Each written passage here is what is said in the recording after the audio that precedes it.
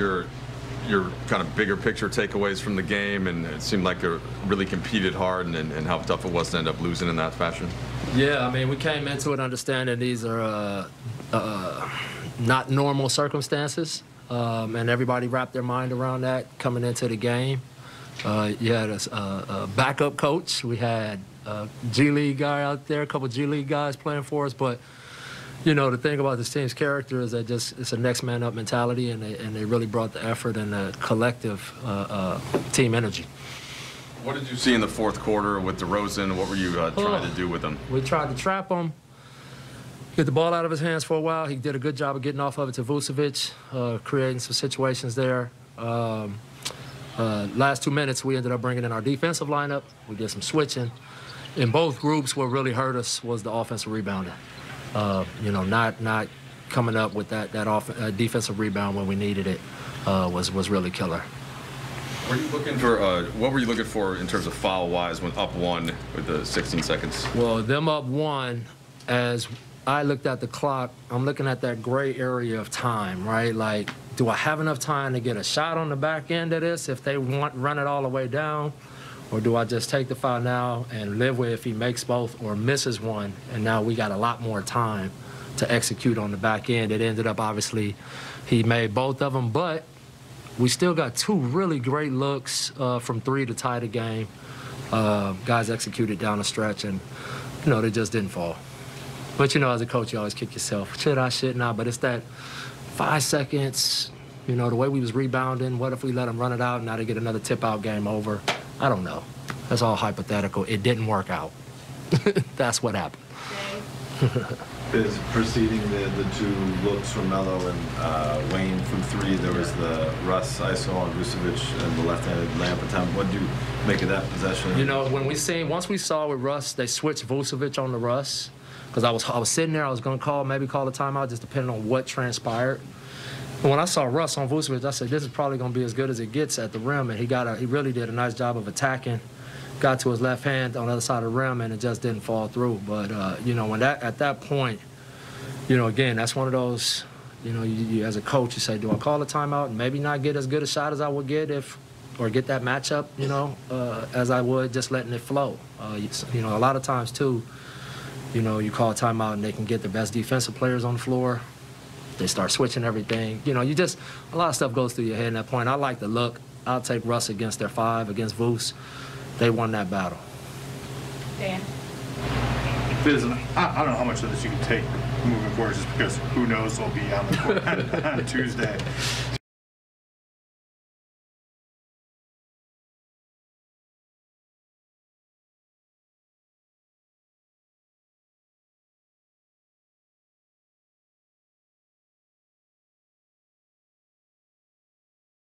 But as this team moves forward without AD, did you see things in the second quarter and then in the third quarter, offensively, defensively, that maybe could be sustainable for stretches? Yeah, because I think what the team really wrapped their mind around was how much we need to move the ball to be a good rhythm offensive basketball team. Because you don't have AD to book in 22 to 24, you know, maybe 30 on some nights.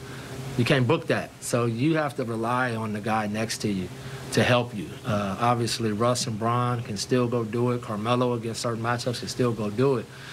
But the ball movement I was really happy with, and I thought that they really bought into that as a key to our. This is regarding tonight's game. Not normal for either team. The Bulls had not played in 7 days. They're still missing 5 players. The Lakers missing 7 guys. One of those is AD, who's now out for at least 4 weeks. The other 6, health and safety protocols, including their coach, Frank Vogel. That being said, the effort was there. Chance to win the game was there. But they come up short. They go 1-2 on this road trip. And when you lose, the story has to become what happened down the stretch. Execution-wise, the turnovers, 20 of them for 29 points, and 16 offensive rebounds, James, for the Bulls for 16 second-chance points. You nailed it.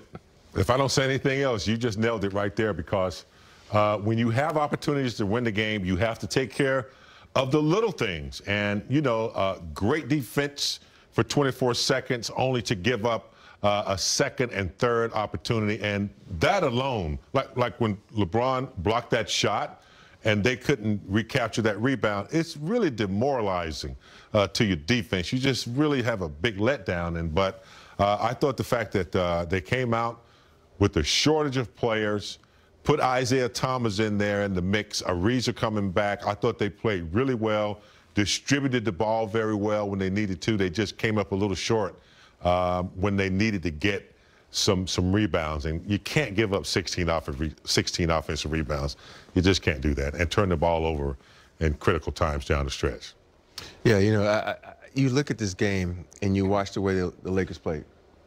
They played really good. They played very good. They moved the basketball. They went to some plays that you said, okay, this is what you need to do down the crunch. You know, they went to LeBron in the post, and he was a facilitator from the post. You know, he got some shots there. You didn't knock him down, but you do have to sometimes say, okay, a better team won. I think the way DeMar DeRozan played tonight, 38 points. 38 points, Geeter. Hey, I want to tell all these people who are into analytics, 38 points, how many threes he shoot? 0.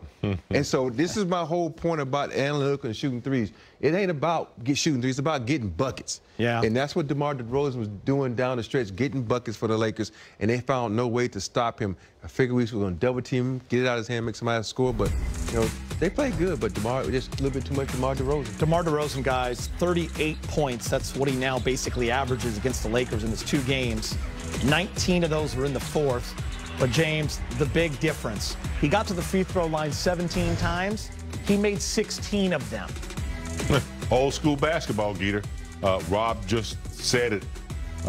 You know, he knows what his specialty is, and he's known that from the beginning. So when you have a formula that works, you're not trying to add no 3 points. You're not trying to add a 3-point shot. You're not trying to, you know, enhance your game more than what it needs to. And he's been able to be steady, consistent, and just a dagger in the heart down the stretch when needed. So, but I thought the Lakers overall, this is one of the better games of the season, as far as I'm concerned.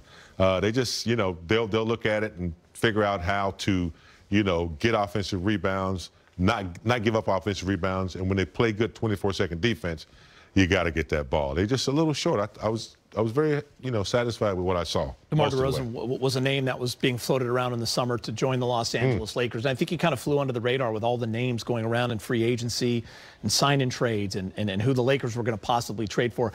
I'm not going to say he was wasting away in San Antonio. He was playing hard, and he was. Rob can say that. They're barely a playoff team if they weren't last year, the year before, barely. But he's showing everyone. Not only is he a great fit in Chicago with what they have going on there, but he's got a lot left in the tank. He's proven that in a big-time way. You know, California guy, you would hope that he would come back to Cali to play. But if you watch DeMar DeRozan through the years, he's been this type of player throughout his career. Very consistent. You know, the flack on him was he doesn't shoot threes. And I was like, why? He's averaging 20-plus points a game. And this is what you show you guys who just know how to flat-out score. When you watch him play, he puts me in the mind of Mitch Richmond, who used to be that bully type of guy who can just score on you any wheel and just play hard. You know, in San Antonio, he was in a situation where they were rebuilding young, you know, and then you had a guy to leave because of his, you know, issues with his chest and his heart, meaning DA. So you gotta find a way to stop this guy, because this guy is incredible, man. And I wish we'd had a chance to get him on this team, because he can flat out play.